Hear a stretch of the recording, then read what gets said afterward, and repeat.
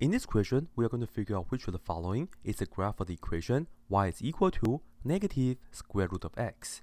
So the way that I'm going to show you guys is that we'll make a table for the value, and I will try to make a graph from scratch first.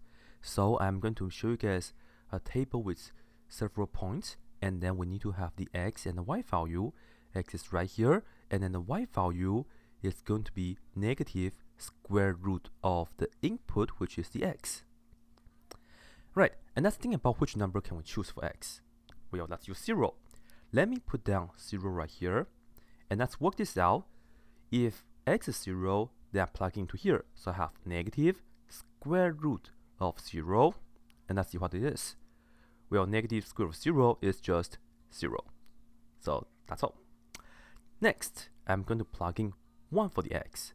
And if I plug in 1 into this x, we will have negative square root of 1 instead of the square root, like this.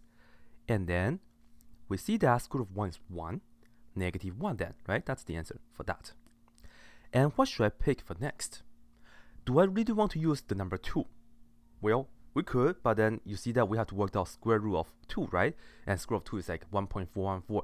In that case, we come out to be a irrational number, so I cannot really graph it. What would be a better answer to use right here? Let's use 4. How's that? Because the moment I plug in 4 into the square root, let me show you. We still have the negative in front, and then the square root, and then I enter this 4 right here instead of the square root. Well, square root of 4 is just 2, which is a much nicer number right here, right? And then don't forget we still have the negative, so therefore we have negative 2. So as we can see, we have 3 points right here already. And let me ask you this. Could we have plugged in any negative value for x? Can I use negative 1, for example? What do we get when we have negative 1 instead of the square root, such as I'm saying like this, negative, but then I put a square root around this negative 1? Well, this will get into the imaginary number, and there's no way for us to graph imaginary number on the x and y plane, right? We are not going to use negative numbers because it just won't work, right? When you are trying to graph it, it just doesn't work. We cannot graph imaginary numbers. So the beginning values will be 0, and then it keeps on going like this. And let me show you the graph real quick from scratch. So here is my x-axis, and here's my y-axis.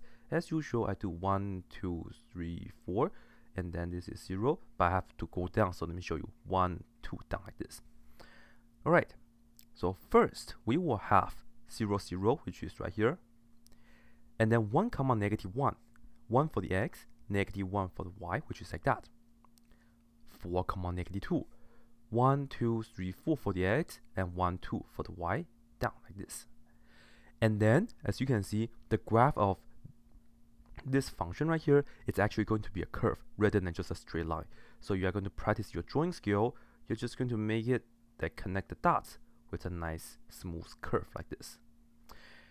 Alright, so which of this is the answer? Well, choice A is the answer. So that's it.